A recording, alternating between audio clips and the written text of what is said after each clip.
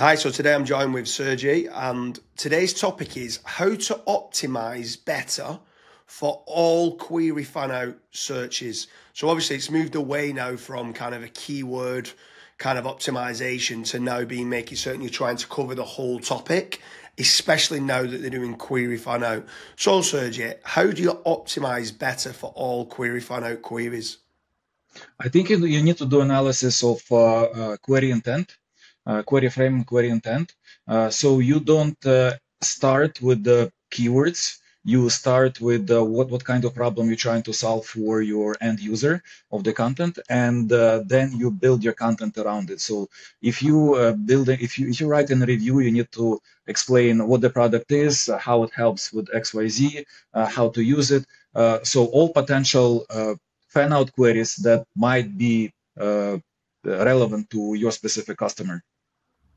Is there any specific like attributes or predicates that you should be looking for to cover, or is it literally trying to cover every single attribute and predicate to the main entity or the main topic of the page? I would say it's the most important ones. So it's classic semantic SEO career style approach.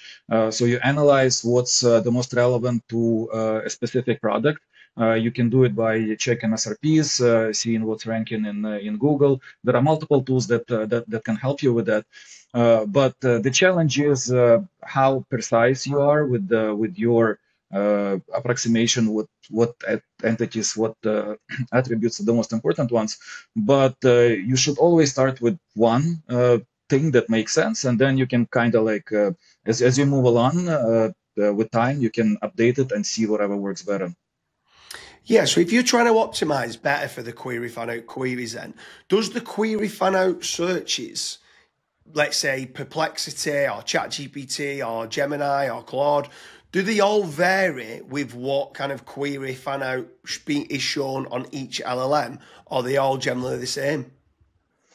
I think they vary slightly. I think the mechanism behind creating those queries is similar, but yeah, like uh, if you're gonna optimize for the meaning, like what's the meaning behind a specific query, you're gonna cross all of those things for every LLM that's on the market right now. Yeah, so obviously, if you're trying to expand for all the different queries, the is there a way of knowing which kind of queries show up? Is there normally two? Is there five? Is it the more complex the kind of searches that the more query fan out queries would then being performed or not? Yes, the more complex, the more ambiguous the topic is, the more fan out query you're gonna have because the engine LLM doesn't understand what exactly you're trying to achieve. And again, it all depends on source context as well. Like if you have a history in your chat and it knows a lot about you, and you're asking it, depending on your the context of on your context window, you're gonna see a higher number of fan out queries as well. So I'm presuming nowadays semantic SEO or longer form content is ranking better for the LLMs because it's covering more attributes and questions and facets and stuff like that of what it is.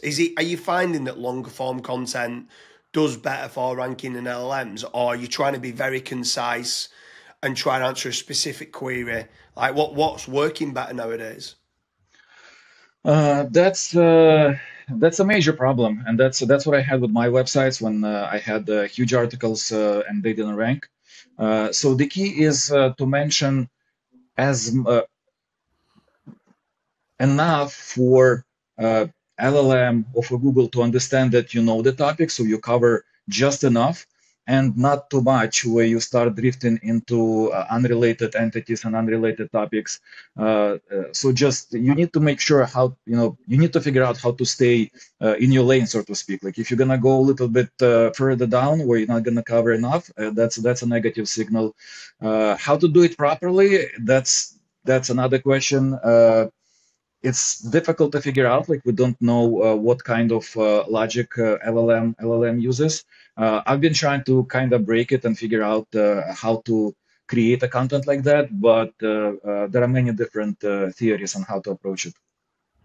Yeah, so if anyone is watching this and you're looking to optimize for query fan out terms, leave a comment in the comment section. Let us know what's working today or what you think might be working next week. It's important to try to always be elevating on the knowledge and stuff like that as things are progressing. So I'd love to hear your kind of comments in the comment section with what are you doing to optimize for query fan out terms. Thank you very much, Sergey.